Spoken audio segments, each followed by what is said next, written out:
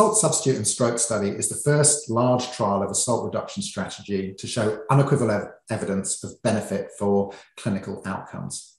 SSaSS was a cluster randomized trial done in 600 villages in rural China and enrolled 21,000 people who either had a history of stroke or were aged 60 years or above with poorly controlled blood pressure.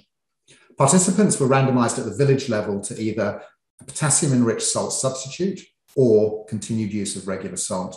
Follow-up was for an average of 4.7 years, and during that period, we accrued about 3,000 strokes, 4,000 deaths, and 5,000 major adverse cardiovascular events.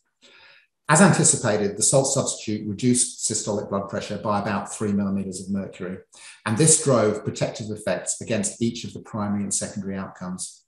We saw a 14% reduction in the risk of stroke with a p-value of 0.006, and a 13% reduction in major cardiovascular events, and a 12% reduction in premature death. Both of those had p-values less than 0.001.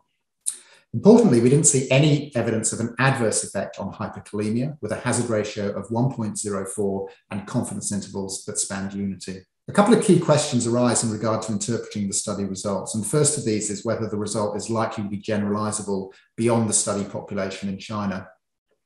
My response to that is probably yes, because the physiology of sodium, potassium, and blood pressure is incredibly constant across diverse populations.